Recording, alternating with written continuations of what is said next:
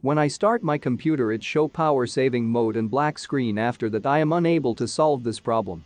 Please suggest me how to resolve this.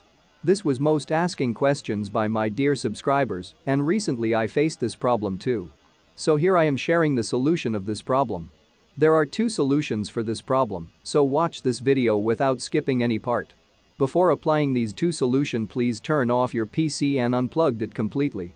The solutions are for both desktop and laptop computers. It could be that it is not the monitor which is in power save mode, but the computer itself. When you cannot get a computer out of power save mode by any other means, typically the cause is that the button cell type battery of your computer, which is located on the motherboard, is empty. Usually, this happens on a computer which is a few years old, since its batteries will have run out after such a long time. The motherboard battery is used to store various settings when the computer power is off, such as date and time.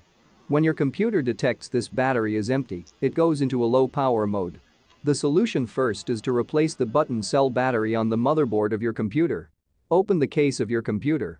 Visually locate the motherboard, the main electronic circuit board of your computer.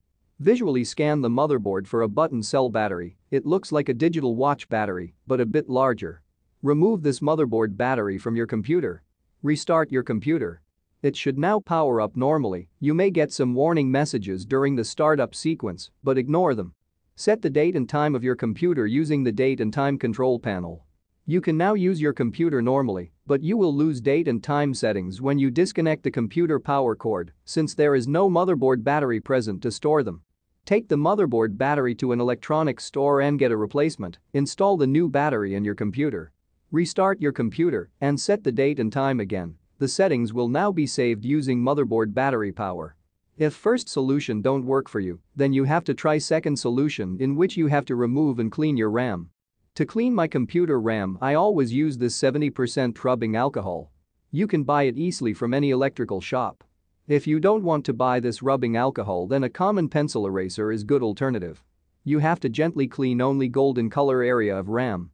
After cleaning the RAM, insert it back in RAM slot on motherboard. Plug all the cable again, power on your PC, and it should start normally. That is what I try and it worked for me. Hope this video will work for you too. Thanks to watch, stay blessed and keep supporting me, don't skip the ad.